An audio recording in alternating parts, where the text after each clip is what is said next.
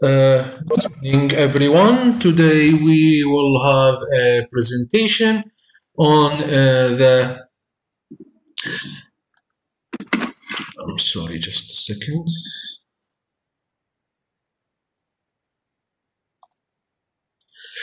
Good evening, everyone. Today we will have a presentation about the spine degenerative disc disease and the post-operative complications and what the radiologist should know. Because the presentation is very important to our daily practice for any radiologists who work with MRI, and I think that we all agree that the vast majority of the MRI exams are lumbar and cervical spine MRI, and by far the most common findings are degenerative disc diseases. So it's a little bit detailed presentation. I thought it's better to be given in two separate sections. Today we will present the part one, which is about the non-operated spine, patient who did not have an operation and he's coming for a complaint of any spinal abnormality. So we will talk about the spine that with no operation, بدون عملية ما مسوي أي عملية, and tomorrow inshallah at the same time we will continue with the operated spine, okay, the post-operative spine, and what should we look for. So let's start now with our presentation. Today we will talk about the following topics. First, we will have a brief overview about the anatomy of the spine, the spinal degenerative changes, terminology of disc herniation, and this is in red because it is a very important thing that we should all know about the different terms and what do they mean. Okay, tomorrow inshallah we will proceed with the post-operative spine and the findings in post-operative spine. Basic knowledge is that the parts of the spine that are more susceptible or most commonly involved in the degenerative disc disease are three parts. These are the spine. Guys, you can please mute yourselves, please. If you can please mute yourself.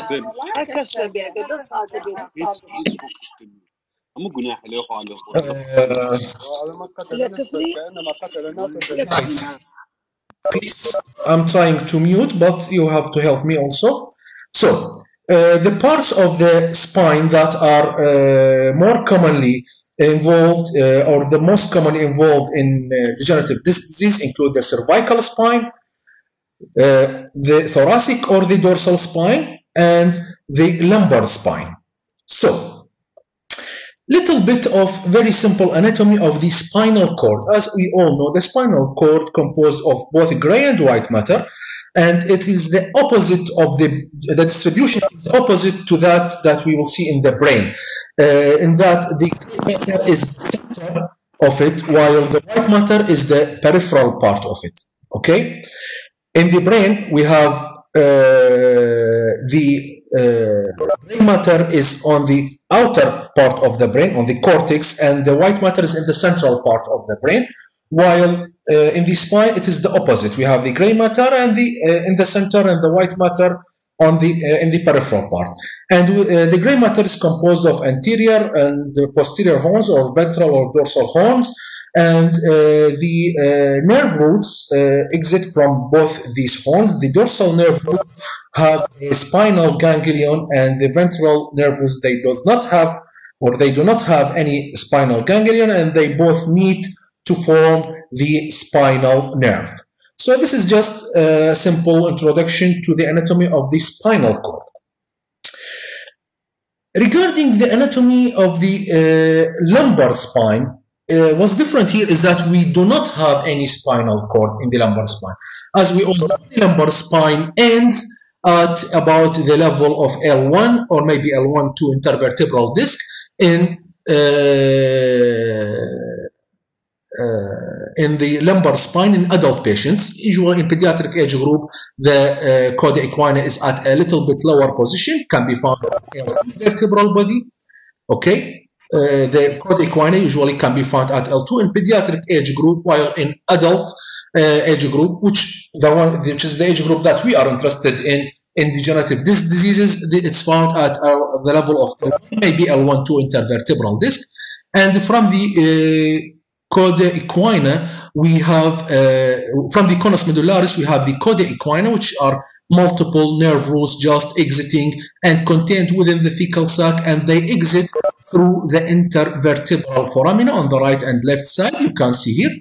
The thing that we need to know is that when we have this is the L3 and then the L4, the L3, L4 level, the exit nerve root is the L4 nerve root. Okay, so when you have L4, 5, the nerve root will be L5. The L3, 4, the nerve root will be L4. L1, 2, the nerve root will be L2. This is in the dorsal and lumbar vertebra. It is not the condition in the cervical levels. In the cervical levels, it is the level of the upper, yani C3, 4, the nerve root is the C3. Okay, so just the level of the in the dorsal and lumbar vertebra, we have the nerve root corresponds to the level below. Okay, to the level below, while in the cervical vertebrae, the nerve root is corresponding to the level above. Okay, and again, if you can, please mute yourselves because the sound will be much more clearer. Thank you. This is an illustration of the intervertebral disc. The importance of the intervertebral discs is that they are the spinal shock absorbers. They absorb the different trauma and different forces on the spine and make the mobility of the spine much more easier. So this is a healthy disc. The healthy disc composed of a central part called the nucleus pulposus, which is in young age group, it's hydrated and it's elastic. Okay, and it's surrounded by fibrous tissue called the annulus fibrosus, which is composed of lamellae, as you can see here. And this is the gross anatomical section. You can see the nucleus pulposus in the center, and it is a well-hydrated cartilage surrounded by annulus fibrosus. This is also a diagram showing the anatomy of the intervertebral disc. As we said, the nucleus pulposus is in the center, and it is the hydrated part surrounded by lamellae of annulus fibrosus. And you can see this is the posterior part, the neural arch. You can see this is the facet joint composed of, for example, here L5 facet and L4, L5, L4, and this is the lamina. Here is the spinal canal containing the fecal sac, and in the fecal sac, what you usually see is that this is L4, 5 intervertebral disc. So the nerve that is exited from the fecal sac is the L5 nerve root that will exit from the intervertebral foramen here. Okay, and the fecal sac contains the nerve roots of the lower level arranged in this order from anterior to posterior, like for example here S1, S2, S3, S4, and so on. At the end, we will have some time for discussion and multiple questions. So if we can wait till the end, please.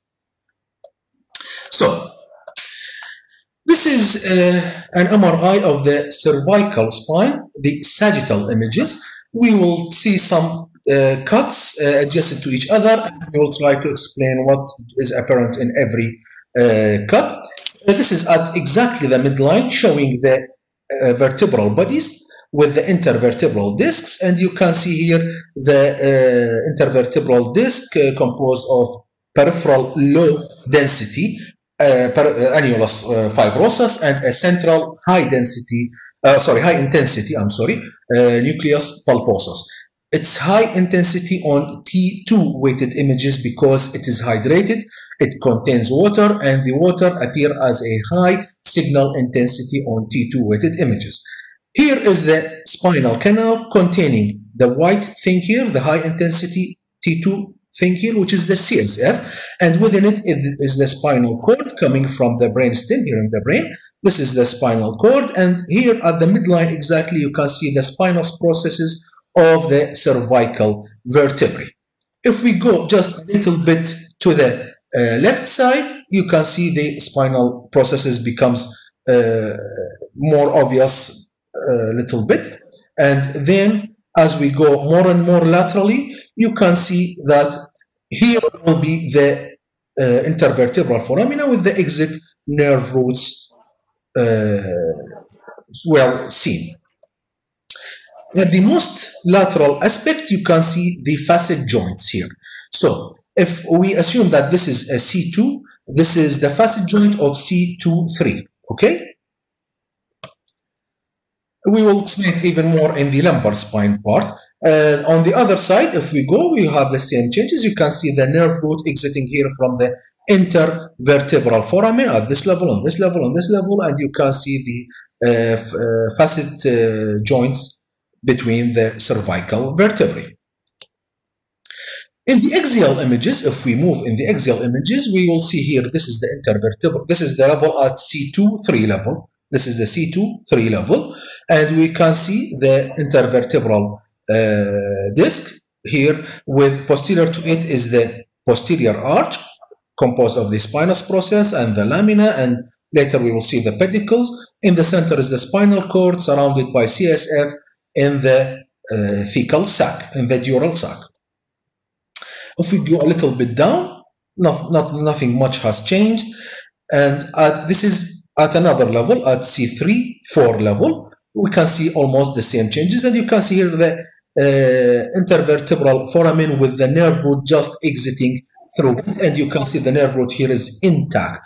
It's very well seen, and it's separated from the adjacent structures.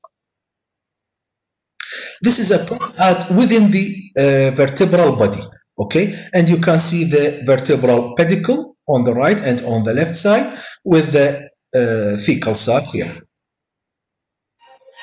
Just a second, admit. Okay, thank you very much for the. Okay, so now let's see. Again, this is at the level of the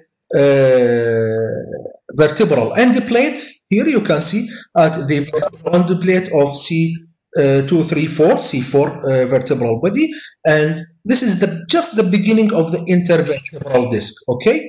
And you can see the spinal cord here, and this is the intervertebral foramen containing the nerve root, the exiting nerve root. Okay, now, again, at the intervertebral disc, you can see the same things that we talked about, and this is the end plate of the adjacent vertebra. Now, let's go to the lumbar levels, okay? Let's go to the lumbar, the spine. At the midline, we can see the vertebral bodies separated by the discs, and here, since the lumbar spine is mobile and has a lot of the weight of the body, of the human body, is concentrated on the lumbar spine, so the discs are bigger, thicker than the cervical spine. Guys, can you please mute the sound? If you can, please. I'm grateful. Anybody who has not muted, please mute. I don't know how to mute all, so you have to help me. Anyway, so at the lumbar spine, we can see that the vertebral disc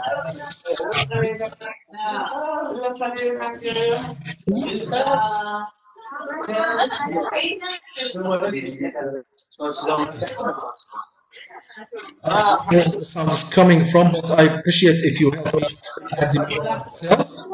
دكتور أحمد العفو الصوت ما واضح يمكن أنت تسوي ميوت للأم. I don't know how. This is the problem. I really don't know how. ما ادري، خلي هم يقفلون يعني كل واحد ميوت. I'm saying please mute all. But I don't know who's. Can you please mute yourselves? I don't know. Let me see if I can do something here. Okay, now I think it's better. So let's continue.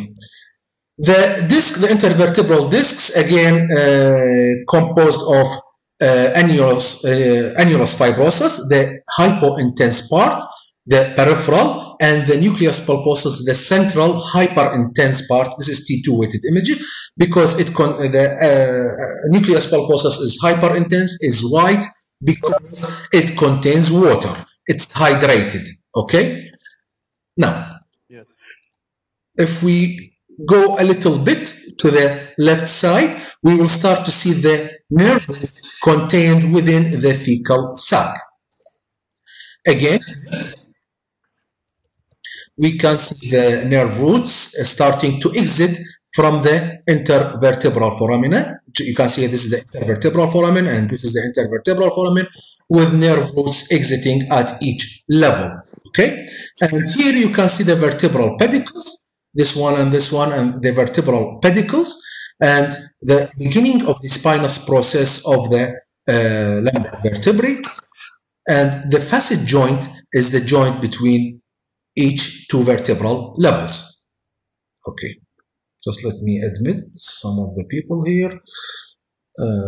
Okay, now again, more laterally, we can see the nerve root within the intervertebral foramen, here and here, the intervertebral foramina, and the facet joints that limit the intervertebral foramen posteriorly. As you can see, this is the L5 and this is the L4, okay? Look carefully here. The facet joint composed from both L4 and L5, part of the L5 and part of the L4, يعني قسم جزء من ال L4 وجزء من ال L5. So what we need to know is that the part that is closer is the part that belongs to the L5, while the part that is away is the part that belongs to the L4. يعني if we go to the axial image, this part, the part that's away is or belongs to what? To the L4, while the part that is towards the vertebral body or towards the disc is the part that it belongs to L5 if this is an L4 5 level. Okay, so this we have to know which part is the part that is away belongs to the vertebra above, and the part that is towards the intervertebral disc belongs to the vertebra below. Okay, I hope it's clear. Now again, on the other side you can see the lateral aspect. This is the facet joint composed of the part that is more posterior belongs to the L4, and part that's more anterior belongs to the L5, and in between them the exit foramen containing the nerve root. Now let's see the axial images. The axial images, this is a cut at the L4-5 intervertebral disc showing the thecal sac here. I don't know what to. I'm trying my best. Sorry, if this is something wrong with the software, but this is the best I can do. So I'll try to be slower. Maybe the sound comes with the slices. I'm sorry if there is any inconvenience. So this is the intervertebral disc, and this is the thecal sac containing the nerve roots here and here. Okay, and you can see the facet joint here and here.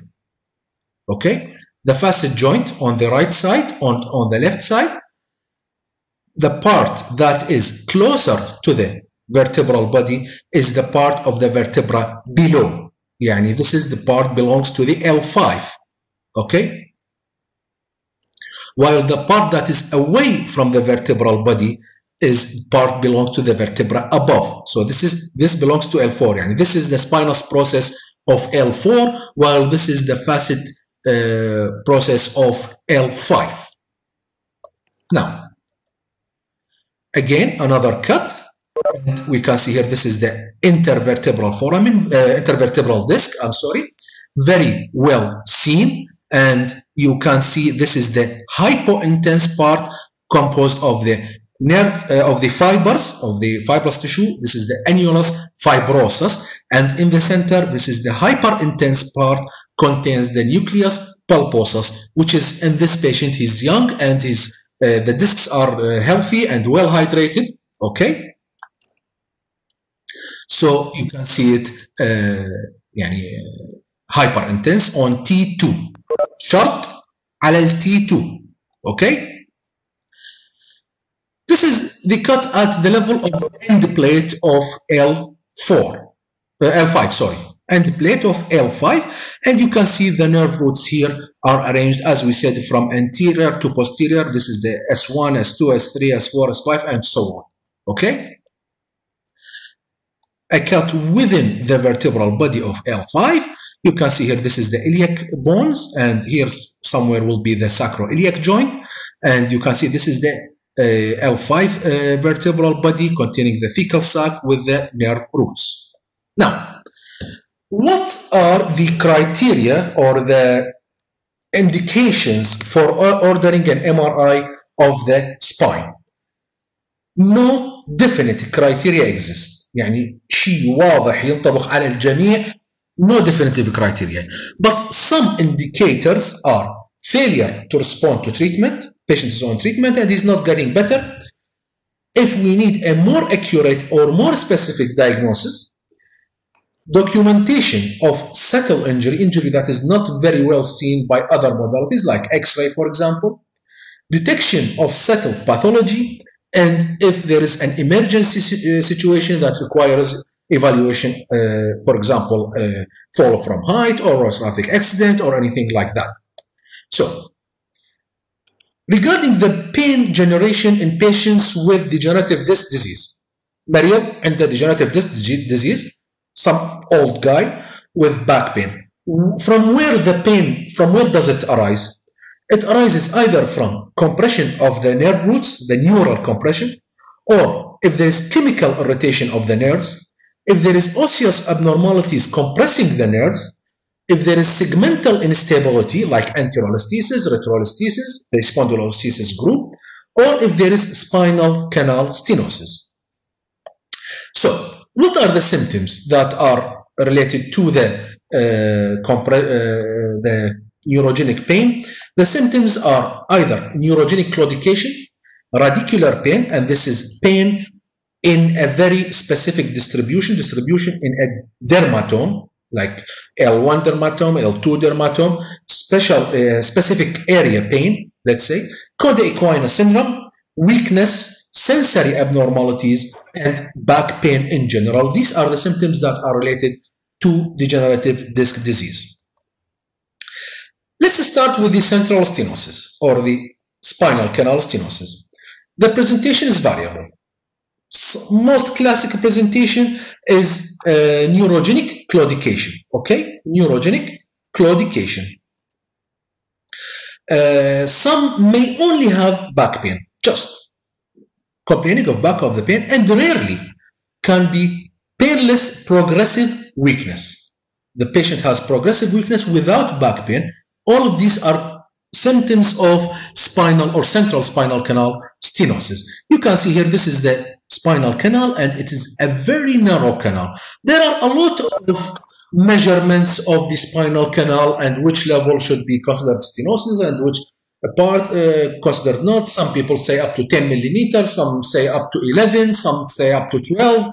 So there are a lot of measurements. I will not go into the details of that. We will talk only about the spinal canal stenosis in absolute terms. So, the lateral recess stenosis, if there is stenosis at the lateral part of the thecal sac, the lateral recess stenosis also can produce claudication, radicular pain, weakness, but this is rare, and it can be acute or can be chronic. For example, if we measure here the spinal canal, you can see it is of good anteroposterior diameter. So it will not be considered as central spinal stenosis, but there is marked narrowing of the lateral recess causing lateral spinal canal stenosis or lateral recess stenosis. Now, regarding the disc herniation, something that we should be aware of and we should report and we should look for carefully is the foraminal disc herniation. Foraminal disc herniation is important because the exit foramen, the intervertebral foramen, it's a very small space that is surrounded by bone all over. So everywhere there is bone and the nerve is in the center of it. So if there is anything that narrows this foramen even more, this will result in compression of the nerve root and will result in pain. Okay, so the foraminal disc, even if it's small, can be symptomatic and it will produce root symptoms, radiculopathy, mostly unilateral. There is no claudication and it can be acute or chronic. You can see here, this is a T1 weighted, these are T1 weighted images, and you can see the different severities of the foraminal disc herniation. This is a small foraminal disc. Compare this exit foramen with the nerve root very clearly seen, surrounded by fat. With this one, it is effaced here, and this is even more. Compare with the one above, this is very clearly seen nerve root, while the one down, it's compressed and not very well seen. And this is a severe foraminal disc herniation causing almost obliteration of the exit foramen. Now, regarding cervical radiculopathy, these are the dermatomes that we see in exit nerve, in the nerve root compression. Each nerve root has its own specific distribution and dermatome, and this, when this nerve root is compressed, it will produce pain in this part of the body, in this dermatome. Now, regarding the lumbosacral radiculopathy, or what's called the sciatica. Sciatica, we have the L4, L5, and S1 in these dermatomes, this part of the lower limb that will be affected by the pain. And we should note here that if a disc is herniated, for example, at L4, 5 level, it may impinge at L4 or L5 nerve roots. There are some anatomical variations, I will not go into that, but it might produce symptoms at L4 or L5 nerve roots or dermatomes. Now, the degenerative spinal disease. What are the changes that we expect to see in patients with degenerative spinal disease? We can see bone marrow changes, osseous changes, ligamentous pathology, ligamentous changes. We can see spondylolisthesis or anterolisthesis, retrolisthesis, spinal canal stenosis, and we can see cord pathology, spinal cord pathology. And at the end, we will talk about the disc lesions, the disc herniation. First of all, the degenerative changes are modic changes. They are called or termed modic changes. So what are the modic changes? As we all know, there are three types of modic changes: modic type 1, modic type 2, and modic type 3. Modic type 1, it is edema.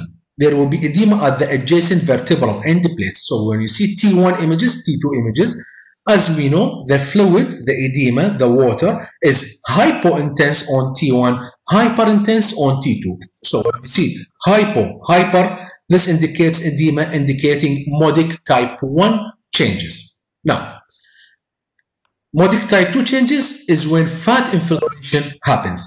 You can see here, this is fat, we know it's hyperintense on T1 and hyperintense on T2 weighted images. So this is hyperintense on T1 and hyperintense on T2. This is at the vertebral end plate, adjacent to the disc, not the disc, the end plate close to the disc.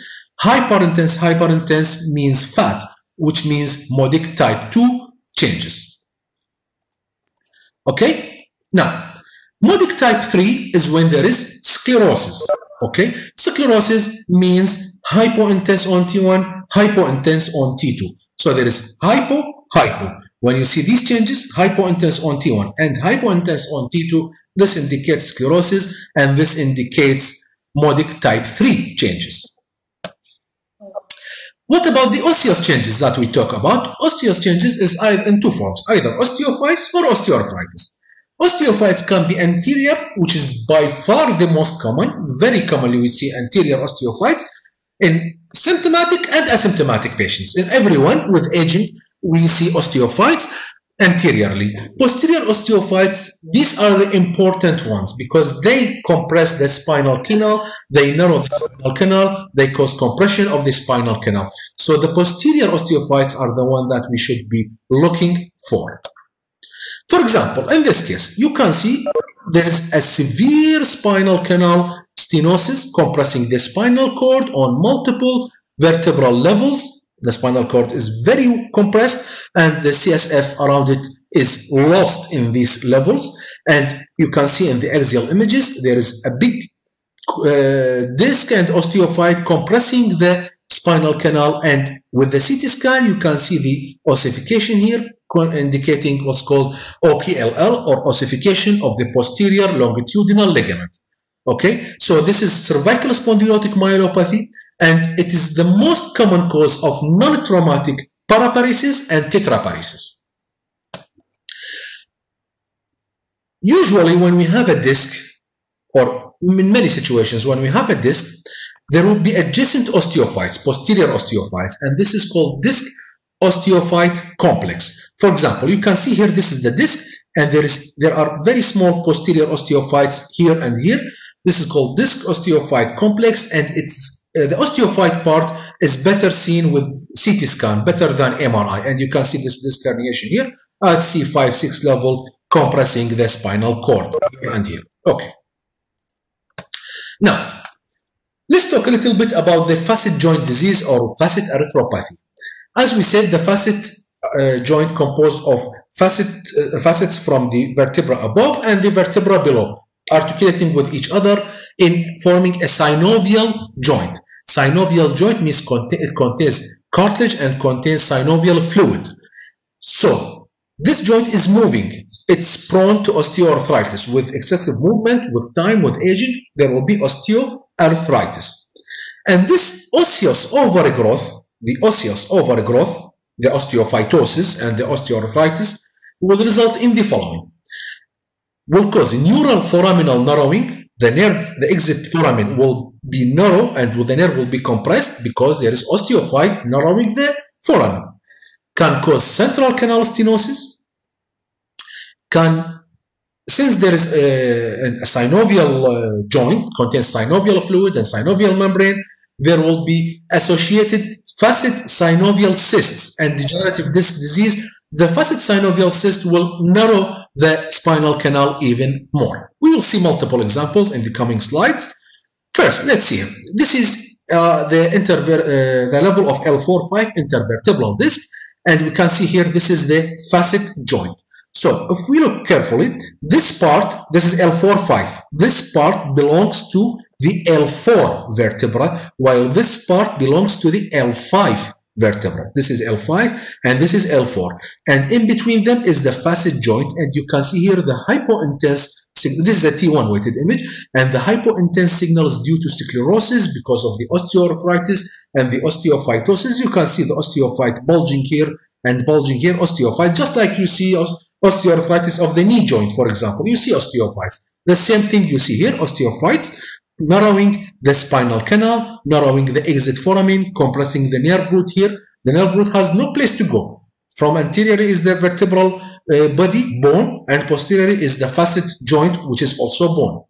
This is a post-contrast image. You can see there's something here. We are not sure what it is, and it has some mild post-contrast enhancement. And on the T2 weighted image, there is a cyst, a synovial cyst that is also compressing the spinal canal. And you can see fluid within the facet joint. So it's like joint effusion. There is a joint effusion in this facet joint. This fluid is very important, and I will tell you why in the coming slides. Now, again, let's look here. This is a severe spinal canal stenosis. You can see the spinal canal is very small. There is a disc here, and there is the ligamentum flavum hypertrophy here, and there is the facet joint disease here, causing osteophytes bulging into the spinal canal, narrowing the spinal canal and narrowing the exit nerve, the exit foramen. The exit foramen here is very severely compressed. This is a normal image. You can see normally the exit nerve root is very beautifully demonstrated, and you can see the nerve root here very clearly seen. And this is a normal facet joint. This is an unhealthy degenerated facet joint. Now, regarding the synovial cyst that we talked about before, it is a cyst arising from within the synovial joint, from the synovial membrane that is surrounding the joint. And you can see when you look at the T1 image, there is some lesion here. We are not sure what it is. If you look at the axial T2 weighted image, you can see there is a cyst arising from this facet joint. This is synovial cyst compressing the spinal canal and displacing the nerve roots to the other side. So, what the clinicians want to know from us in this regarding the things that we talked about? They need to have a description of any foraminal encroachment of the superior facet joints. Is there any foraminal narrowing from the facet joint disease? Is there any spondylolisthesis, lateral listhesis? Is there any facet joint hypertrophy, which might be the cause of the back pain? You can see the facet joint is the cause of the back pain rather than the narrowing of the spinal canal itself. And this will indicate will be indication for spinal stabilization surgery. There will be fusion between the vertebra to stabilize them. Let's look here. First of all, there is spondylolisthesis, grade 1. The L4 is moving anteriorly on the L5 vertebral body. So this is a grade 1 degenerative spondylolisthesis or anterolisthesis, as I like to call it. This hypointense part, this is a T2 weighted image. The hypointense part here is a ligamentum flavum. So there is a ligamentum flavum hypertrophy. If we go to the axial images T1 and T2, you can see the ligamentum flavum is very markedly thick, causing severe narrowing of the spinal canal and the thecal sac, and you can see the disc bulge here also compressing the spinal canal. However, if you look carefully, see the facet joint here and here, they are not healthy. There is an osteophyte here also compressing the spinal canal, adding to the spinal canal stenosis, and there is fluid in the facet joint. Here, there is a fluid, joint effusion, okay?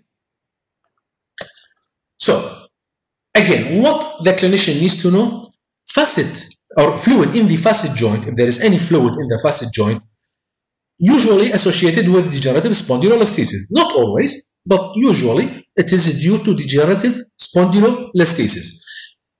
Strongly consider it as a possible source of the low back pain. Patient is complaining of back pain. The fluid in the synovial joint is a very important cause of the back pain, particularly if the facet joint is expanded by fluid, the facet joint is widened by fluid. This is a high suspicion of the cause of the back pain. Okay, for example, look here. This is a paramedian sagittal T2 weighted image. You can see here there is a hyperintense signal which is on T2. This hyperintense signal is synovial fluid. On the axial images, you can see the synovial fluid here and here, and it is distracting, it is opening the facet joint, and this is a very high reason that the cause of the back pain is from this facet joint effusion. Now, let's talk about the ligamentous pathology. What are the ligaments that are of importance to us in these conditions? We have the ligamentum flavum and the posterior longitudinal ligaments. These are the two most important ligaments to consider. They can hypertrophy, calcify, and ossify. Okay? Let's look here. This is the part where the ligamentum flavum is seen. It is on the ventral surface of the lamina. Okay? This is the ligamentum flavum here and here, and it is thickened, hypertrophied, narrowing the spinal canal, narrowing the thecal sac, compressing the thecal sac. You can see also here, this is another level. It is very narrowed by this ligamentum flavum. And if you do a CT scan, you might see a calcification or ossification even of the ligamentum flavum, most commonly calcification.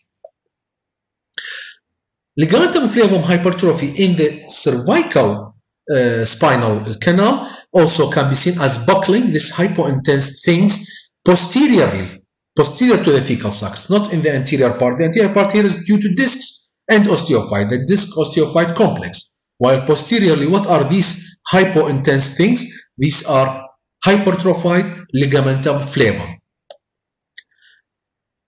Ossification of the posterior longitudinal ligament is a disease entity common in Southeast Asia. Okay, but we see every now and then, we see cases of OPLL, ossification of the posterior longitudinal ligament. You can see here thickening of the this is the anatomical site of the posterior longitudinal ligament at the midline of the posterior aspect of the vertebral bodies. Okay, and you can see here it's thick, it's extended over multiple vertebral levels, and it is hypointense on all sequences. So this is not a disc. Here there is no disc. Here is the disc. So what's this hypointense thing? This is a hypertrophied posterior longitudinal ligament, and if you do a CT scan, you can see it is calcified or ossified. Okay, this is an ossification of the posterior longitudinal ligament, compressing the spinal cord and causing spinal canal stenosis. Okay, now another example of ossification of the posterior longitudinal ligament. It is not as severe as the previous case, it's less severe, but again we can see this is the spinal cervical vertebrae, and you can see a hypointense something, a hypointensity extending over multiple vertebral levels. Okay, this hypointense, since it's not only the disc, it involves the adjacent vertebral body, it indicates thickening of the posterior longitudinal ligament, which means that this posterior longitudinal ligament most likely is calcified. To confirm, you need a CT scan. On the axial images, you can see this posterior longitudinal ligament that is thick and hypointense, and it's compressing the spinal cord. The important thing to know is that it is seen over the vertebral body, not only over the disc. Over the disc, most likely it's a disc herniation.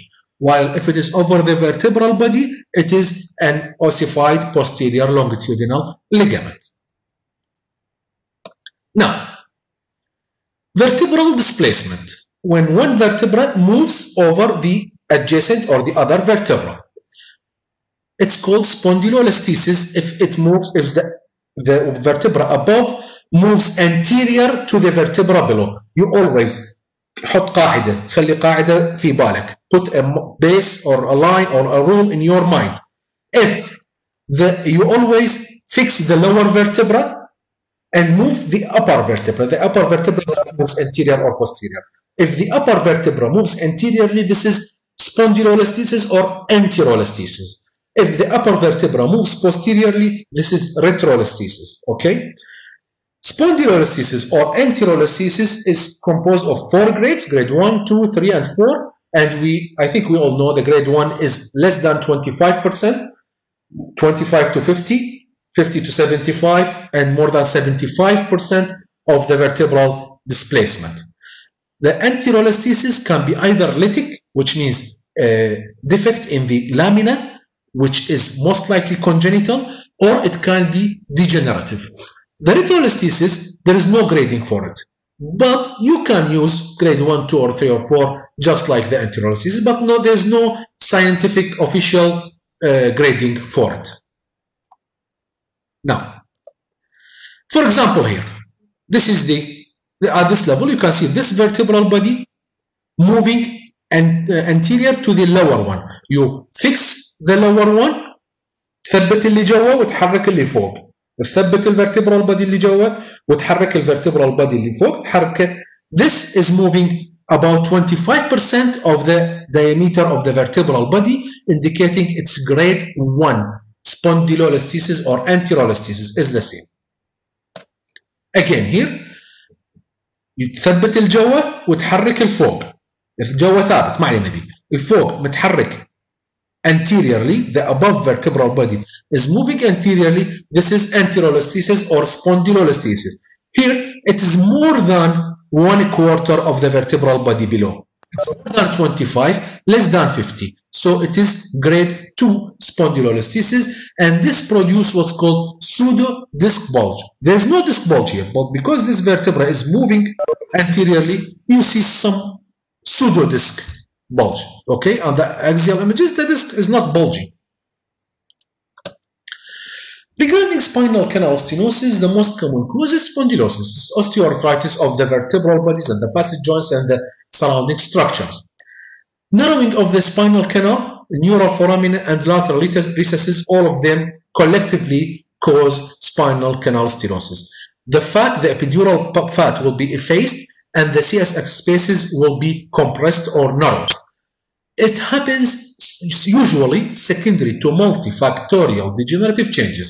يعني مو شغله واحده اللي مسويه spinal canal stenosis، مو بس disc osteophytes وفاسد joint وليجامنتم flavum وspinal instability يعني anterolisthesis, retrolisthesis, sometimes even congenital short pedicle. The pedicle is congenitally short cause spinal canal stenosis. So spinal canal stenosis is a multifactorial abnormality. Okay. Now, this is a normal disc and this is an abnormal disc or spinal canal stenosis disc. Normal disc, you can see the vertebral body here. The intervertebral disc is concave and the thecal sac here in between and the facet joint not bulging on the thecal sac. While if there is spinal canal stenosis, you will see ligamentum flavum hypertrophy, osteoarthritis of the facet joint, in addition to disc disease. This will be all causes of spinal canal stenosis.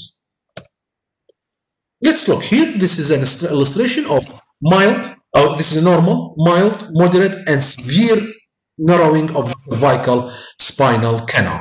The normal cervical spinal canal has CSF anterior and posterior to the cord, okay, and the cord is not affected by any abnormality surrounding it. Here, the spinal cord, there's no CSF posterior to it, just anterior. This is a mild, okay, narrowing. Here, the spinal cord, there's no CSF anteriorly or posterior to it. This is a moderate spinal canal stenosis, while here the spinal cord is compressed with even increased signal intensity at this level. This is severe spinal canal stenosis. So what the clinicians want to know at this stage? First, there is no absolute measurement of the canal that are useful. Maybe we can try to measure the diameter of the spinal canal for future reference. يعني قسناها اليوم كانت مثلا spinal canal 12. After 2-3 months we repeated the MRI, the spinal canal becomes 10. Then this indicates increasing severity of the spinal canal stenosis. بس رقم ثابت يقول لي هذا spinal canal stenosis ما عندنا هيك رقم. اكو اراء، ناس تقول 12 ملم، ناس تقول 11، ناس تقول 10، ما عندنا رقم absolute. فبما انه ما عندنا normal value، the morphologic appearance of the lumbar spine, the shape of the short pedicle, the complete loss of epidural fat, the relative overgrowth of the facet joints, the ligamentum flavum, these are very important and useful findings for the assessment of the canal stenosis. يعني احنا نقول spinal canal stenosis due to مثلا facet joint disease, ligamentum flavum hypertrophy, disc herniation, and مثلا short pedicle.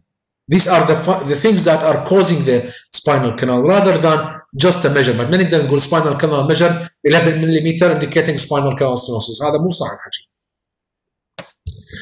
Let's see here.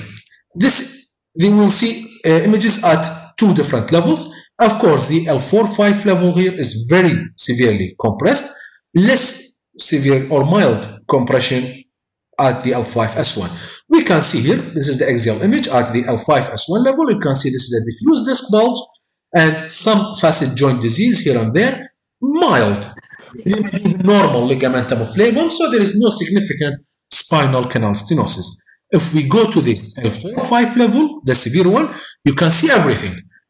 Osteoarthritis of the facet joint, joint fluid, ligamentum flavum hypertrophy, disc, and there is marked narrowing of the exit foramina on both sides, more on the right side. These are the findings You might add measurement of the spinal canal at this level, like AP and lateral diameter, for future reference. So what the clinicians need to know from us? They need to know if the stenosis involving predominantly the lateral recess لو central canal. هذا كلش مهم انه نقول الستينوسيس اكثر شيء باللاترالي لو بالcentral part. It makes the management differs. Recent data shows the lateral recess stenosis syndrome. It's a cause of back pain and claudication.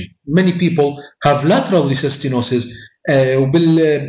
recent years صار عندنا development بالpain management.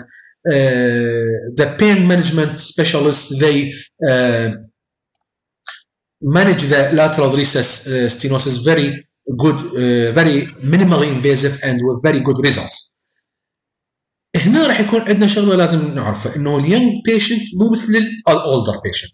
اليونجر individuals very important نعرف انه الستينوسيس at one level لو اكثر, and if it is associated with unilateral radiculopathy, يعني واحد عنده unilateral radiculopathy, هذا الستينوسيس at one level لو more. باليونج individuals it's more important than older person. ليش؟ الolder person usually present with bilateral pain.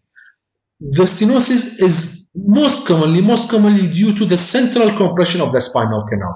So التريتمنت راح يكون wide decompression procedure. راح يفتحون كل شيء, راح يفتحون اللامينا ويفتحون posterior arch كله. They will remove the compression by wide decompression procedure.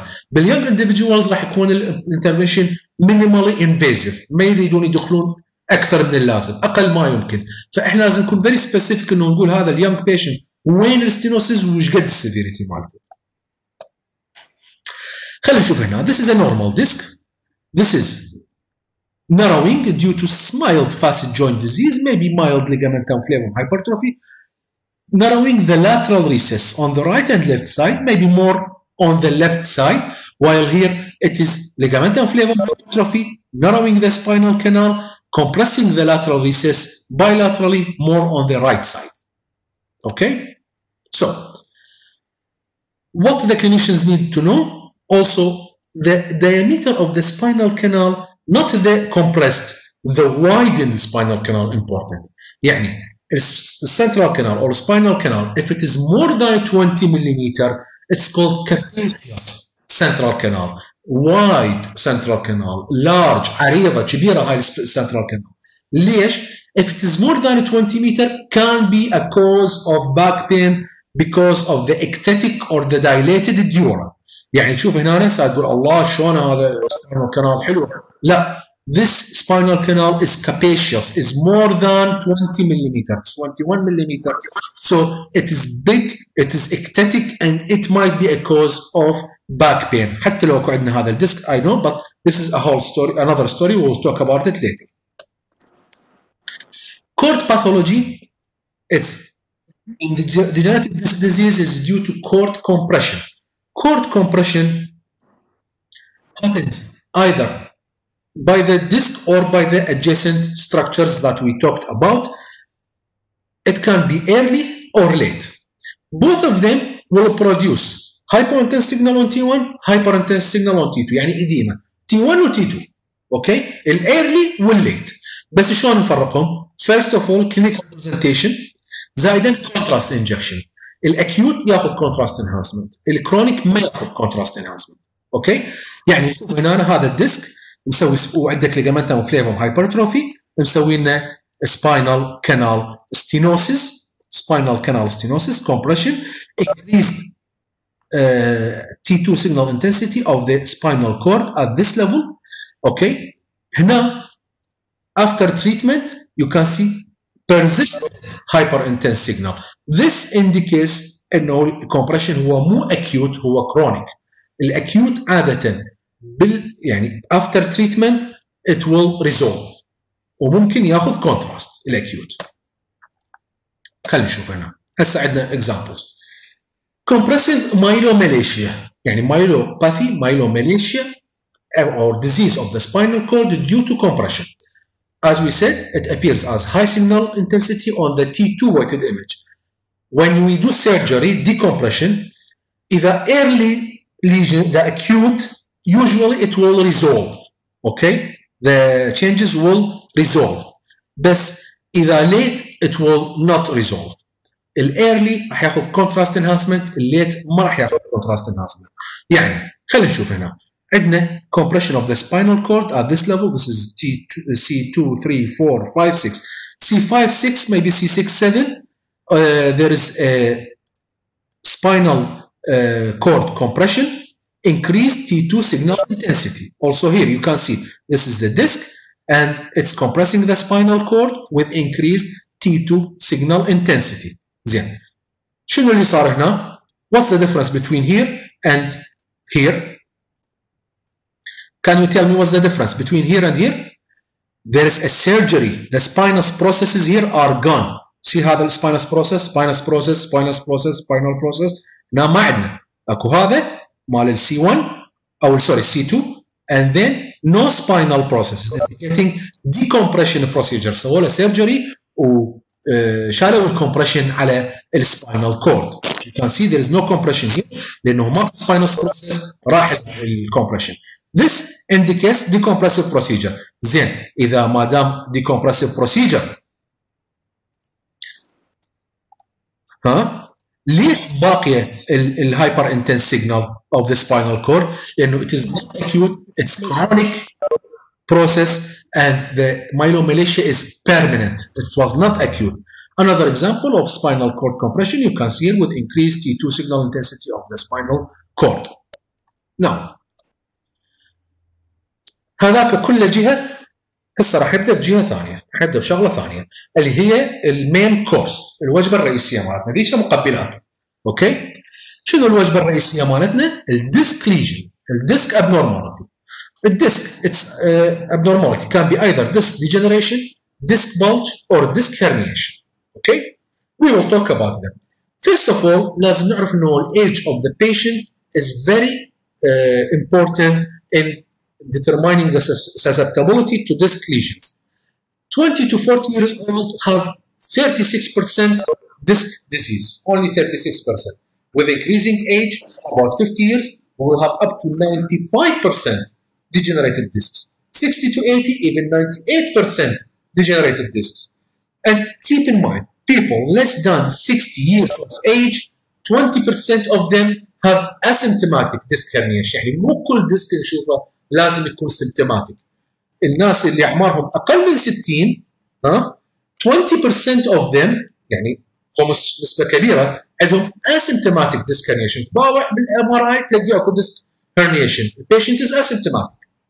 So abnormal findings on MRI do not relate to the symptoms and vice versa. Symptoms do not relate to the abnormal findings of MRI frequently.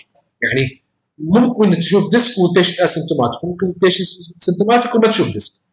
Both of them are possible. Normal disc anatomy, we have said that in the previous slides. Central, hyperintense, nucleus pulposus, and hypointense annulus fibrosus, which have low signal intensity on all sequences. كل sequences have low signal intensity. The posterior margin of the disc، هذا الجزء اللي احنا يهمنا اكثر شيء، posterior margin of the disc is mildly concave. ممكن باللمبر vertebrae باللمبر discs يكون flat. اوكي؟ باللمبوساكرال junction يعني L5S1 ممكن يكون minimally convex، شويه convex. بالL5S1 فقط. اوكي؟ الديجنراتيف disc disease ايش نتوقع نشوف به؟ disc تعبان، disc degenerated. اول شيء راح يصير loss of the T2 signal intensity، يعني النيوكليوس pulposus اللي قلنا تكون hyper intense لانه hydrated بالT2 weighted image، لازم يكون T2 weighted will be lost، راح تصير dehydrated، راح يروح المي، راح يروح الهايبر intense signal intensity. The disc height will be reduced.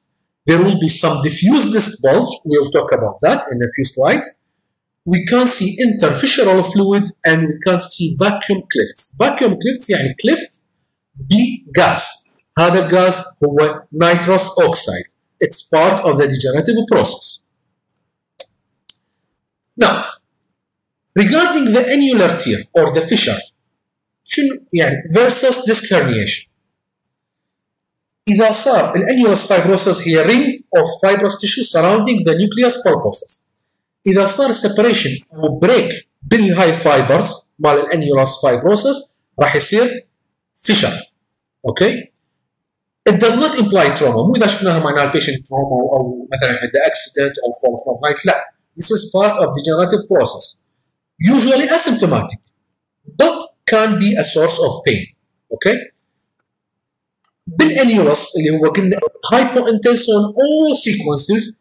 إذا أكو fissure راح نشوف hyper intense signal in the annulus fibrosis and usually occurs posteriorly لأنه annulus fibrosis is weakest at the posterior part. Okay. Disc herniation شنو definition of disc herniation؟ هو displacement of disc material beyond the limit of the intervertebral disc space.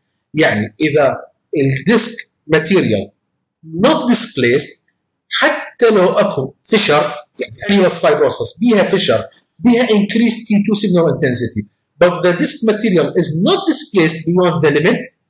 This is not disc herniation. This is just annular tear. The disc herniation اللي هو displaced outside the limit of the disc can be either contained or uncontained. Contained يعني covered by the outermost fibers. بعد ضمن الانيولس fibrosis outermost fibers لازلت بمكانه. Uncontained لا مقطوع الفايبرز كلها طالع الديسك ماتيريال من مكانه مثل التوث بيست معصور عصا. مثلا هنا ممكن نشوف انه هذا annular tear disc herniation but it is contained لأنه the outermost fibers are intact are present. هنا it is not contained. The disc material is excluded from the disc limit. نشوف بالT2 weighted image you can see this is a degenerated dehydrated loss of the nucleus pulposus white signal intensity or high CT2 signal intensity compared with the above and below. And you can see here fluid signal. This is the annulus fibrosis. Annulus fibrosis لازم تكون hypo intense on all sequences. هنا عندنا fluid بيها أو high intense signal. This indicates tear, fissure. Okay.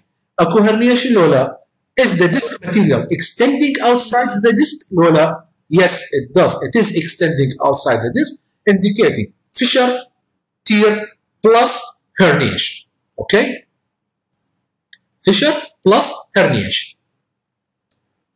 Now, خلينا نشوف الأكزيال images. This is a T2 weighted image. You can see the fissure here, and the disc is extruded or bulging or herniated outside the disc limit. Okay, compressing the exit foramen, and on the T1 is also seen. Now, the disc herniation قلنا هو displacement of the disc material beyond the limit of the intervertebral disc space and 95% at L4-5 and L5-S1. يعني L4-5 L5-S1 common causes or sites of this herniation. L3-4 is up to 8%, L2-3 is up to 2%, and only 1% at L1-2 or T12-L1. The cervical spine most common at between C4 to C7. هاي المنطقة أكثر شيء. The thoracic is very يعني less than other levels. 15% usually asymptomatic patients with multiple levels وهم asymptomatic بالdorsal spine. هسه بس هنا شوية نركز الترمينولوجي مال الديسك herniation. إلى حد هاي اللحظة حسب معلوماتي we have no standardized terminology for morphologic disc abnormalities. ما أكو فد قانون او فد جايد لاين او فد شيء ثابت الكل يمشي عليه.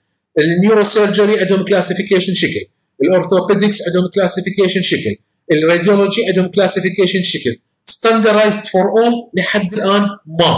اوكي؟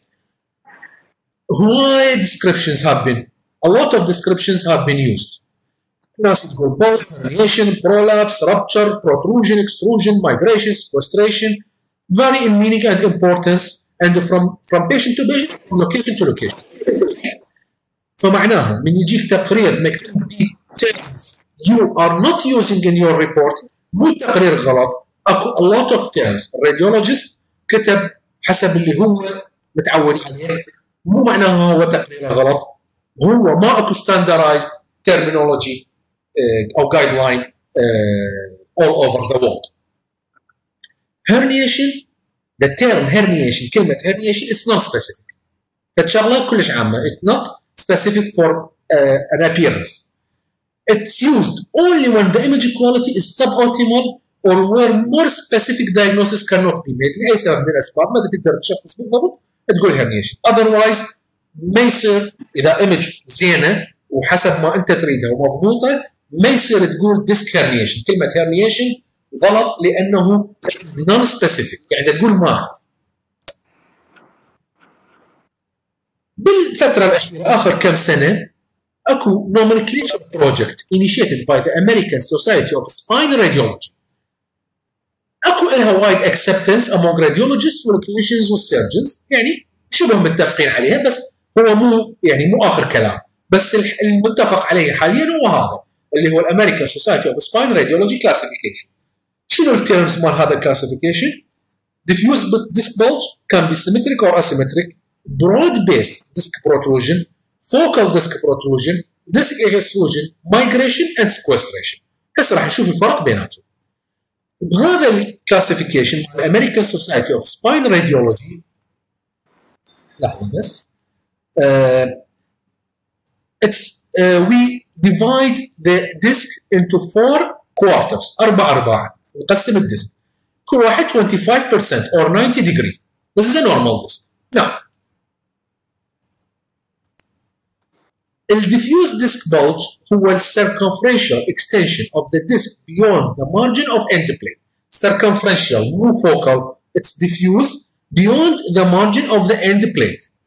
إذا أكثر من 50% of the disc circumference، يعني أكثر من ربعين من الديسك، يسموه diffuse disc bulge. Usually less than 3 mm and usually associated with degenerative disc disease. It is not considered a form of herniation. Diffuse disc bulge is not herniation. Okay? شلون يعني؟ Can be symmetric or asymmetric. الديسك عابر more than 2 quarters، أكثر من ربعين الvertebral body. Okay? يسموه diffuse disc bulge. This is not herniation. Can be symmetric، يعني هي طالع على كل الجهات، or can be asymmetric، طالع على جهة أكثر من الجهات الأخرى. Okay, can be symmetric or asymmetric. Okay. مثلا نشوف هنا هذا normal intervertebral disc. It is not bulging outside the limit of the vertebral end plate. حد إلى الend plate. It is hydrated. No degenerative disc disease. Not dehydrated discs. This is a normal disc. هسه شنو الفرق هنا؟ This is a degenerative disc. This is loss of the high intense signal of the nucleus pulposus. It is a dehydrated disc and it extends beyond the end plate limit. طالع لبرا. إذا نشوفه بالأكزيال it is extending all over، يعني حتى بالأكزيال من الفرونت من الانتيريور ومن البوستيريور part it is bulging. So this is diffuse symmetrical diffuse disc bulge more than 50%، أكثر من ربعين. خلينا نشوف هنا we have هذا طالع من الامام من يعني posteriorly it is bulging more than anteriorly و it is dehydrated disc. اذا نشوفه بالاكزيال it is more like it's more than 50%، so it is a diffuse disc bulge. symmetric or asymmetric؟ here ممكن يكون asymmetric، رايح على جهه الليفت اكثر من الرايت. now broad based disc protrusion، هسه احنا انتقلنا من الديفيوز disc bulge الى شويه اقل اللي هو more than 50% الى اقل منه اللي هو 25 to 50. يعني اذا herniated disc بين الربع الى ربعين هذا يسموه disc broad based disc herniation. يعني من 25 ضارب ربع الى ربعين، من الربع الى النص between 25 to 50%، هذا broad based disc bulge أو sorry broad based disc herniation. يعني هذا الديسك herniation يعني مأثر على مؤذي أقل من النص وأكثر من الربع. So this is a broad-based disc herniation. نفس الشيء شوف هنا. This is between 90 to 180 degrees. So it's between 25 to 50% of the disc. This indicates broad-based disc bulge. So you can disc herniation. You can see here broad-based left disc herniation. It can narrow both exit foramina لأنه هو مثل يعني أقل من diffuse disc bulge فممكن يسوي لنا 1 or 2 exit foramina. So for me I write مثلا left paracentral broad-based disc protrusion and narrowing both exit foramina more on the left side or more on the right side. Okay. Again, broad-based disc protrusion. You can see here it is less than half, more than quarter, less than 50%, more than 25%. This is a broad-based disc herniation. Here it is more on the little bit left side than the right side. هاي نفس الصور T1 first row T1 second row T2. Okay, T1 T2. You can see this is broad-based right disc protrusion, narrowing both exit foramina more on the right side. حتى الليفت يمكن normal يعني مو كلش affected. exit foramina. اوكي. حتى نتاكد نعرف هذا الشغله ناخذ لاين على البيس مال الديسك. اوكي. ناو هنا شوف البيس مال الديسك and you can see this the height of the disc is less than the base and this indicates disc protrusion. هسه راح احكي لكم عليها هاي الشغله. نجي على الفوكال ديسك هرنيشن. خلصنا الديفيوز ديسك بولج والبرود بيست ديسك هرنيشن. هسه الفوكال ديسك هرنيشن فوكال يعني اقل من 25% او اقل من 90 درجه. اوكي؟ اقل من ربع. اقل من ربع اللي افكتد.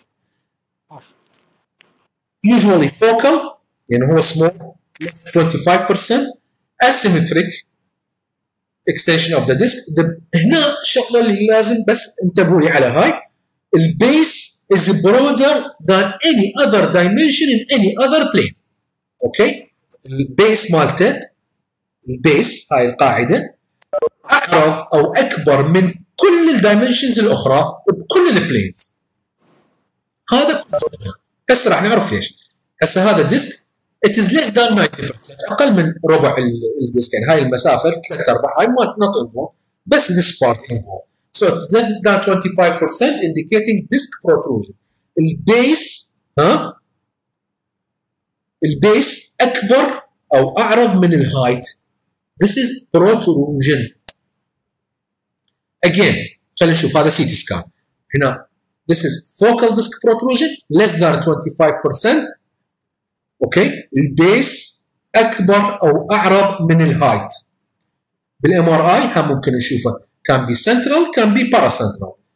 المهم انه البيس more than what الهايت.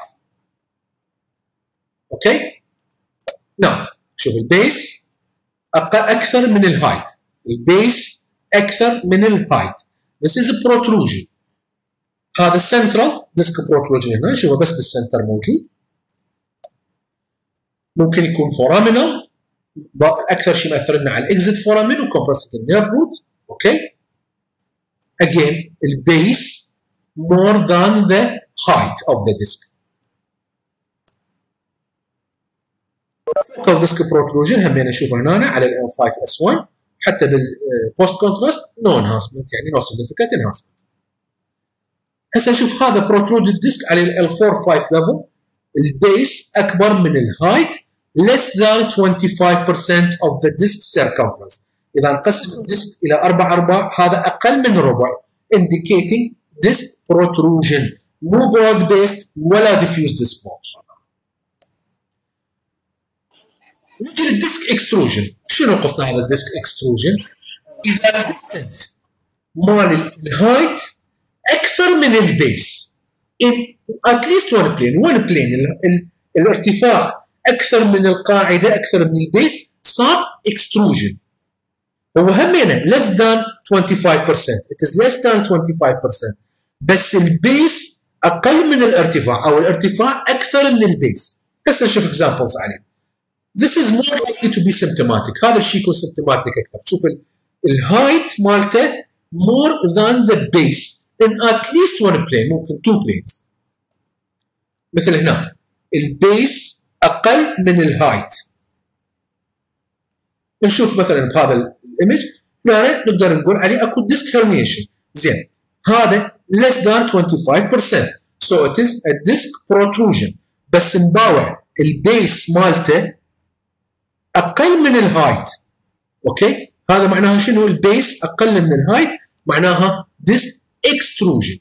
يعني انتقلنا من الكلاسيفيكيشن اللي هو diffuse disc bulge لو broad based disc protrusion. لا ولا هذا ولا هذا، هو اقل من 25%. اذا فاحنا بالديسك بروتروجن. زين البروتروجن لو اكستروجن البيس اكثر لو اقل من الارتفاع. يعني تلاحظوا البروسيس. نشوف هنا هذا تشوفه تقول عليه ديسك بروتروجن. ليش؟ هذا 25% من الفيرتبرال دايمتر.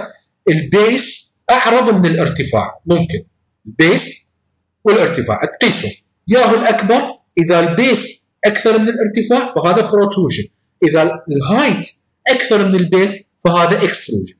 اوكي خلينا نشوف هنا بالسيرفايكال سباين عندنا ديسك هنا البيس related to the height، البيس اقل من الهايت فذس از اكستروجن.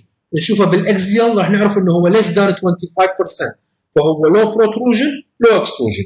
الهايت اكثر من البيس معناها هو اكستروجن. نجي نشوف هنا another example. الهايت more than the base so this is disc extrusion. Another example of the cervical cord. طبعا اكو ligamentum flavum hypertrophy. الهايت more than the base this is extrusion. حط ببالك الديسك ماتيريال اللي هي posteriorly displaced يعني الهرنيتد ماتيريال. اكو بالسنتر in the center we have the posterior longitudinal ligament. هاي posterior longitudinal ligament راح تلزم الديسك ماتيريال. It will keep the disc material in its place. اوكي فممكن تشوف بال disc protrusion بالاكزيال بس بالساجيتال يطلع اكستروجن فتعتبره اكستروجن. هسه نشوف شلون. هسه مثلا هنا هذا الليفل تشوف البيس اكثر من الهايت، من البيس اكثر من الهايت this is protrusion. لكن اذا تباوع الساجيتال ايمج تلاقي البيس اقل معناها ياهو المشي protrusion او الاكستروجن. لا الاكستروجن يغلط. one plane اذا one plane الساجيتال او الاكزيال تشوف اذا تشوف بس بالاكزيال او بس بالساجيتال او باثنيناتهم الديسك هايت اكثر من البيس هذا اكستروجن راسا اوتوماتيكيا. اوكي نشوف هنا protrusion لو اكستروجن. مبدئيا يبدو انه البيس اكثر من الهايت so it looks like a disc protrusion بس احتاج اشوف الساجيتال الاذر بلين. اوكي شوف الساجيتال لا البيس قليل والهايت وايد اكثر معناها نمشي البروتروجن مال الاكزيال لو الاكستروجن مال الساجيتال لا يمشي الاكستروجن مال الساجيتال. اوكي هسه هذا ديسك اكستروجن لانه هنا بالاكزيال البيس اكثر من الهايت بس بالساجيتال البيس اقل من الاكسترودد بارت so this is extrusion. اوكي الديسك اكستروجن ممكن يكون migrated or non-migrated. non-migrated انه باقي بمكانه مثل هنا هذا extruded non-migrated. إذا moved away from the disc but still connected بعد متصل بالديسك الأصلي this is non migrated بس مو squesterated. إذا انفصل عن الأصلي if it's separated from the original disc this is sequestrated disc. يعني هذا disc extrusion with migration. هذا disc sequestration. خلينا نشوف examples. ايش عندنا هنا؟ عندنا ديسك extrusion لانه البيس اقل من الهايت صح؟ This is disc extrusion بس هذا migrated upward migrated superiorly تمام؟ ما دام migrated superiorly لازم نقرر هو sequestrated لو non sequestrated باقي على اتصاله بالديسك الاصلي لو فصل عنه اذا باقي على اتصاله معناها migrated not sequestrated اذا منفصل معناها sequestrated disk. خلينا نشوف هنا this is disk extrusion لانه الهايت اكثر من البيس اوكي and it is still connected with the parent disk so this is sequestrated disk extruded disk extrusion with downward migration بس no sequestration. يمكن شويه دخلنا بس I'm trying يعني more examples حتى نتعلم على الموضوع. Again now this is T1 and T2 you can see the height is more than the base معناها disk extrusion. زين do we have migration or we don't have migration? Yes we have migration it's migrated superiorly رايح فوق up okay connected with the parent disk or not connected with the parent disk بعدها واصل للديسك الاصلي okay so this is not sequestrated. الديسك sequestration هو disk extrusion plus separated from the parent disk and it is usually symptomatic يعني هذا الديسك والextruded part separated from the parent disk طالع ما له علاقه مثل هنا it is separated from the parent disk. خلينا نشوف هذا الاكزامبل نشوف هنا عندنا something على level of L5 vertebra this is disk okay extrusion واكو lesion or something here على ال L5 it is separated from the parent disk حتى نعطي الكونتراست هنا شوف it is enhancing peripherally separated from the disk معناها هذا extruded sequestrated component يعني sequestrated part is migrated inferiorly.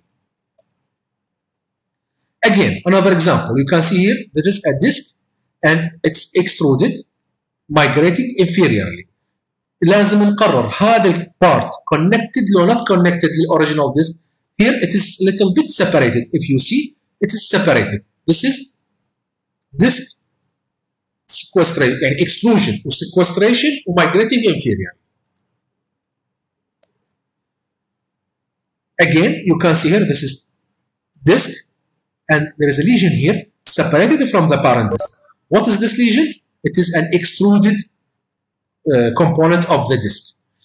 حط ببالك sometimes ممكن الديسك تلاقيه مثلا هنا والاكسترودد component several levels away يعني تلاقي مثلا ال L3-4 extruded والsequestrated fragments على ال L5 or على ال S1 لازم تكون careful يعني انه هذا الاكسترودد ديسك يعني من ليفل عالي جاي يعني مو شرط يكون adjacent to it مو شرط يكون بصفه لا ممكن يكون من ديسك اعلى لازم نحير به. حتى نلخص كل الحكي اللي حكيناه خلينا نشوف على هذا الدايجرام فالدايجرام كلش بسيط اذا نركز عليه. الديسك انقسمه الابنورمال او اي ديسك انقسمه الى 4 25% او كل واحد 90 degrees. اذا الديسك is more than 50%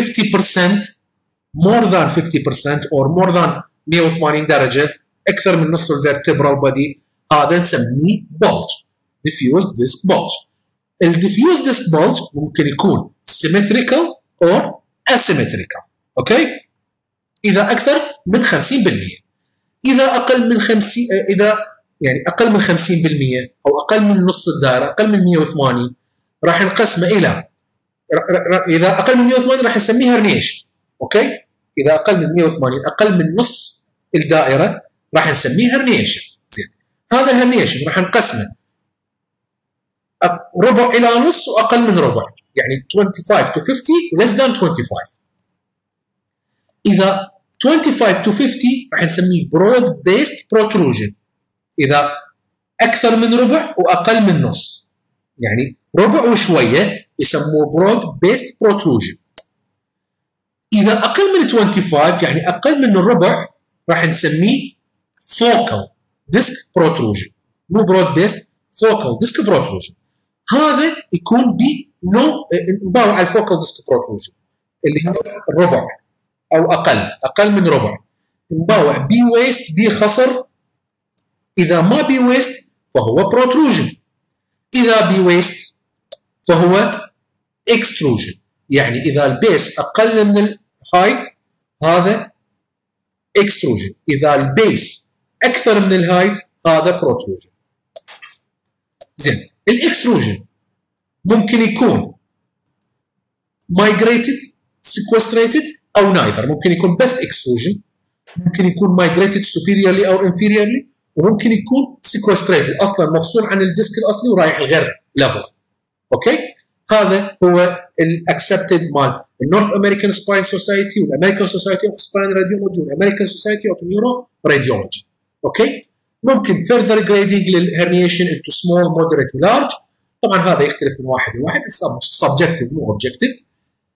الاكزيال لوكاليزيشن اوف ذا herniated disc ممكن يكون central او paramedian، هاي الارياز مال كل ديسك. السنترال قليل لانه البوستيريور لونجيتيودنال ليجامنت صاير بالسنتر، فالديسك عاده يروح يا اما للليفت يا اما للرايت اللي هو الباراسنترال. اوكي، وطبعا وراه الباراسنترال او الباراميديان والفورامينال والاكسترا فورامينال. نشوف هنا مثلا الفورامينال الديسك ماتيريال داخل بالاكزيت فورامين. This is about 10% of the disc herniation more symptomatic than other disc herniation، لانه الفورامين كلش صغير واقل ديسك ممكن يسوي compression على النيرف روت and it obliterates the perineural fat. Extra foraminal هنا it's uncommon location for disc herniation. What the clinicians want to know from us، اول شيء نشوف disc is it protrusion or extrusion. البروتروجنز common بالام ار اي ايمجينج بالجنرال بوبيليشن ومو شرط تكون سيمتوماتيك، وهاي منها تلاقي بروتروجنز نون سيمتوماتيك او اسيمتوماتيك. الاكستروجن يعني لارجر، الاكسترودد ديسك هو اكبر من البروترودد ديسك. زين، ف more likely to be associated with symptoms وممكن يستفاد من السيرجري، فلازم نحدد اكستروجن لو بروتروجن. يعني مثلا نشوف هذا البيس اكثر من الديسك بالهايت بالاكزيال وبالساجيتال. This is a protrusion. again هنا نشوف الهايت اكثر من البيس بالساجيتال، بس بالاكزيال البيس اكثر. يعني هذا يقول اكستروجن وهذا يقول بروتروجن، لا اكستروجن. اوكي، من تشوف فراجمنت سيكوستريتد منفصل عن الديسك الاصلي ورايح لغير ليفل، السايز واللوكيشن والدايركشن والليفل كلها لازم نكتبها. ايش كبر الفراجمنتد سايد السيكوستريتد بارت، السايز اوف ات، ات وش ليفل از ات، يعني مثلا صاير على ال4 على ال5 رايح ابورد لو داونورد، كلها لازم نحكيها ونكتبها بالريبورت. اوكي، حتى يعرفون وين يفتحون. مثلا هنا نشوف هذا اكسترودد ديسك migrating upward من L4-5 level migrating upward to the level of L4 vertebral body. اوكي، اذا تسال اي سيرجن شنو اللي تريد من الراديولوجي بهيك الشغله، يقول لك I want the radiologist to identify and describe the abnormalities and suggest their importance. يعني لازم احنا نقول هذا مهم ولا لا حتى هو يعرف او correlate clinically. اللارجر ديسك extrusion اذا السباينال كانال capacious large، حتى اللارج disc extrusion contained بالepidural fat not encroaching on the thecal sac or the nerve root may have little symptomatology. يعني تلاقي extrusion هالكبر بس الثيكال sac وايد ما يسوي ذاك السيمتومز او symptoms قليله. بس اذا تلاقي small fragment يعني تسوي effacement or displacement عن nerve root بالlateral recess، lateral recess small يسوي more symptoms. يعني السايز مو بس هو الكرايتيريا اللي يقرر هذا سيمتوماتيك ولا لا، اللوكيشن يعني باللاترال ريسس لو بالسنتر، السباينال كانال كابيشيوس لارج لو سمول ذاك البارت، كلها ياثر على السيمتومز. يعني مثلا نشوف هذه 42 year old man left sided sciatica، الفراجمنتد ديسك نازل ديسك يعني extrusion with downward migration. اوكي، It appears to efface the nerve root, but the thecal sac is big at this level, it's capacious. So the symptoms are not as severe as would you expect. ويريدون همنا نكتب، لازم نكتب اكو granulation tissue على الديسك herniation ولا لا. تشوف الديسك herniation واكو then there is something here. What's this? This is granulation tissue. You can see there is some soft tissue with signal intensity. It's a granulation tissue. If you give contrast, there is some post-contrast enhancement here because it is granulation tissue. Okay? Again, you can see here, this is the disc protrusion or extrusion or whatever, and over its soft tissue signal intensity. This is granulation tissue. Give contrast, it will enhance. Again, disc granulation. يريدون يعرفون السيرجنز how much pressure is placed on the nerve root، قد هو ضاغط على النيرف روت. لانه من تقول compression احنا نستخدمها هوايه اوفر يوز. ليش؟ لانه النيرفز they are floating بالثيكل ساك طايفه بالسي اس اف، ف deviated or stretched اكثر من compressed. يعني من يجي الديسك بصفه تتحرك او stretched مو اكثر من انها تكون compressed. فتحاول تشوف النيرف روت وتشوف الامبيجمنت او compression موجود، خصوصا ويا السيمتومز وشو correlate. معناها من تشوف النيرف root compressed by a disc at a certain level corresponding to the clinical presentation, there is a much higher successful surgical outcome ممكن يصير بهذا الديسك السبيسيفيك، لان انت عرفت انه هذا البين نتيجه الكومبريشن مع هذا النيرف روت بهذا الليفل، السيرجن بس يفوت يسوي فري للنيرف روت وخلاص. اوكي؟ النيورال اليمنت شو يصير لها؟ شنو الاشياء اللي ممكن اعلق عليها؟ effaced، displaced او compressed. اوكي؟ هسه راح نشوف شنو الفرق بيناتهم. هذا الديسك وهذا النيرف روت الاكزيت نيرف روت هنا it's not affected. It's a normal. يعني تشوف هنا النيرف روت مثل الرايت مثل الليفت it's not involved واكو epidural fat adjacent to it. من يكون هنا الديسك in contact with the nerve root، شوف هذا النيرف روت والديسك contact الفات little bit lost between them، ها؟ It is deviated, dorsally deviated. Again, النيرف روت الرايت، اوكي؟ النيرف روت الرايت سايد هنا it is contact with the disc material and it is effaced هنا، الفات بدا يروح. Sorry. Okay. Now this is a disc protrusion. It is compressing the nerve root compared with the normal side. This is the normal side. Now the exit nerve root compressed. هذا يكون symptomatic. هذا اللي أكثر واحد symptomatic. Thank you very much. آسف على الإطالة بس موضوع مهم. إن شاء الله باكر نفس الوقت الساعة 10